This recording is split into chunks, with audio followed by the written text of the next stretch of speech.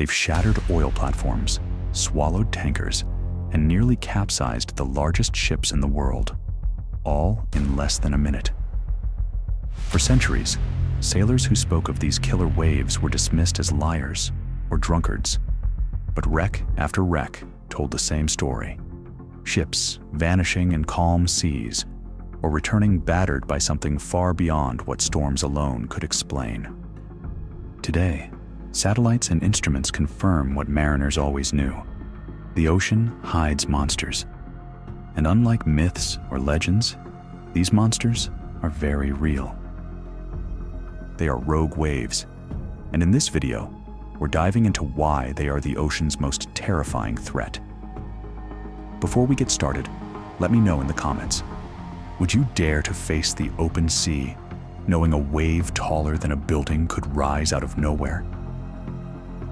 Most waves have a rhythm. Wind, tides, and storms push the sea in patterns that sailors can read. Rogue waves break every pattern. By definition, they're giants, at least twice as tall as the surrounding waves, sometimes reaching 80 or even 100 feet. That's the height of a 10-story building, driving forward with the force of a freight train. Unlike tsunamis, which sweep across entire coastlines, rogue waves are short-lived and local. They appear suddenly and vanish just as fast, leaving behind wreckage and confusion. For as long as people have gone to sea, there have been stories of waves too big to believe.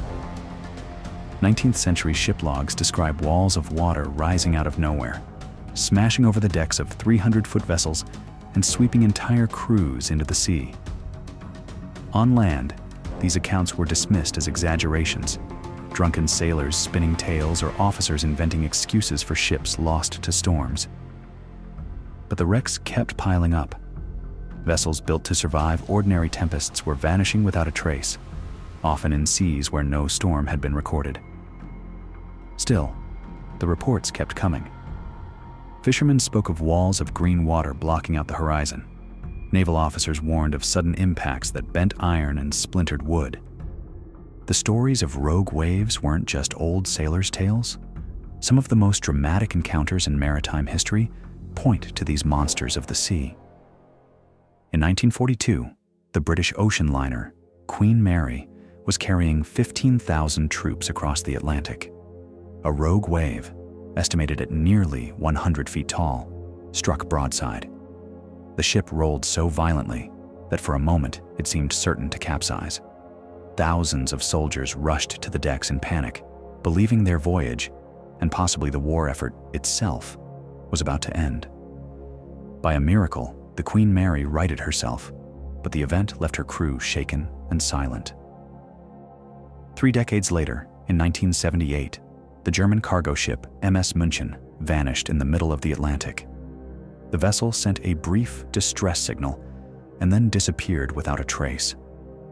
Weeks later, fragments of wreckage washed ashore. Lifeboats ripped from their heavy mountings, steel twisted as if by a giant's hand. No storm had been reported that night. Investigators concluded the ship was likely struck by a rogue wave and sunk within minutes. In October 1991, the fishing vessel Andrea Gale set out from Massachusetts and never returned. Caught in what became known as the perfect storm, the crew radioed home as the seas worsened, then went silent. Wreckage later washed ashore, but the ship and her men were gone. The storm itself was ferocious, but many researchers believe the final blow was a rogue wave, the kind of sudden wall of water that can break even the toughest vessel. Even modern passenger liners have had close calls. In September 1995, the Queen Elizabeth II was battling Hurricane Luis in the North Atlantic when a rogue wave nearly 95 feet tall rose in front of her. Captain Ronald Warwick later described it as a vertical wall of water, like sailing straight into the white cliffs of Dover. The Queen Elizabeth II survived, but the crew admitted that if the wave had hit broadside, it could have been a disaster on the scale of the Titanic. And in 2001, 2 cruise ships, the Bremen and the Caledonian Star, were both hit in the South Atlantic. Windows more than 60 feet above the waterline were smashed, flooding control rooms and injuring passengers. Both ships lost power and drifted helplessly before crews regained control. Oil platforms, too, have been caught in their path. Crews have reported watching walls of water rise from the horizon, hitting with such violence that steel decks buckled and equipment weighing tons was swept away. But how could waves sink ships built to withstand the worst storms? The answer lies in the way rogue waves strike. Ordinary swells lift and drop a vessel in steady rhythm. Rogue waves don't. They rise almost vertically, like a moving cliff, and crash down with staggering force. The pressures involved are immense.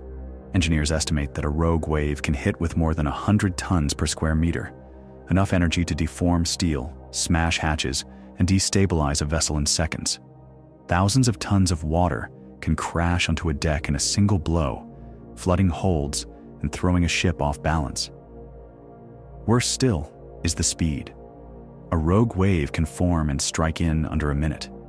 Radar often fails to catch them in time, leaving crews with no chance to prepare. Nowhere is this more feared than the Drake Passage, the stretch of ocean between South America and Antarctica, where the Atlantic, Pacific, and Southern Oceans collide. Here, relentless winds circle the globe without interruption, stacking waves higher and higher. Ships crossing the passage have reported walls of water slamming into their hulls with explosive force, tossing research vessels like toys and twisting metal built for polar conditions.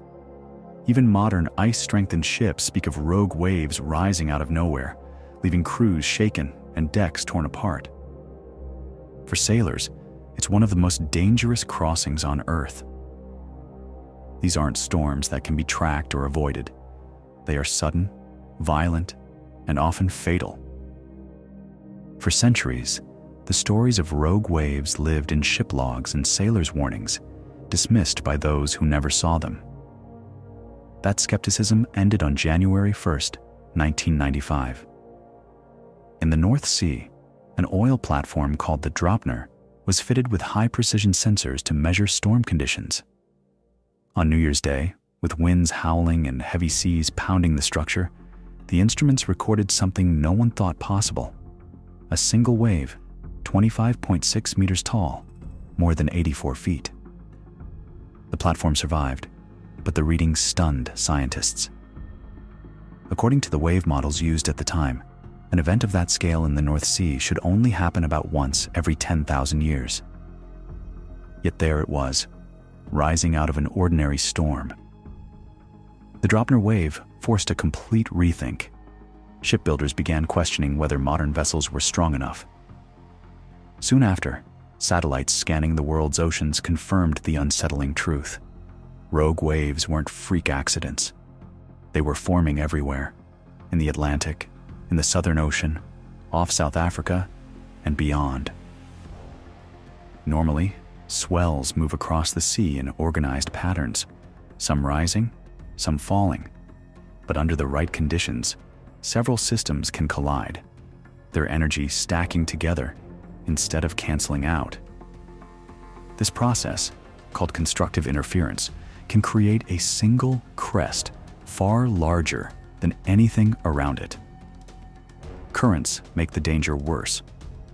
Off South Africa, the warm Agulhas current collides with colder southern waters. In the Southern Ocean, winds circle the globe without interruption, building waves for thousands of miles. These are breeding grounds for rogue waves, places where energy has nowhere to go but up. And they don't only belong to history. On November 17, 2020, a buoy off Vancouver Island, on Canada's Pacific coast, recorded a rogue wave 17.6 meters high, nearly 58 feet, in seas where surrounding waves averaged just 6 meters. Using modern statistical models for that location and sea state, scientists estimated a wave of that proportion should only occur once every 1,300 years. And yet, it happened just miles from a quiet coastline. Despite decades of research, prediction remains nearly impossible. Rogue waves don't march across the ocean like tsunamis. They rise, strike, and vanish in minutes, leaving behind only damage and disbelief. Today, no one doubts rogue waves are real. The question is, how to live with them. Shipbuilders design with higher safety margins, reinforcing hulls and hatches. Cruise lines install thicker glass. Offshore oil platforms are engineered to take hits. Older rigs would never have survived. But even with stronger designs, there are limits. A ship may survive storm after storm, but one rogue wave can still end it. Insurance companies quietly factor rogue waves into their models, adjusting premiums for ships that cross high-risk waters. Navies train crews to face sudden flooding or capsizing. For sailors and fishermen, the fear is simpler. You can plot around hurricanes, but you cannot plan for a wave that comes out of nowhere. Don't forget to subscribe for more stories of dangerous waters and lost ships. And let me know in the comments, which ocean mystery should I cover next? Another deadly passage, a ghost ship, or a survival story from the edge of the world?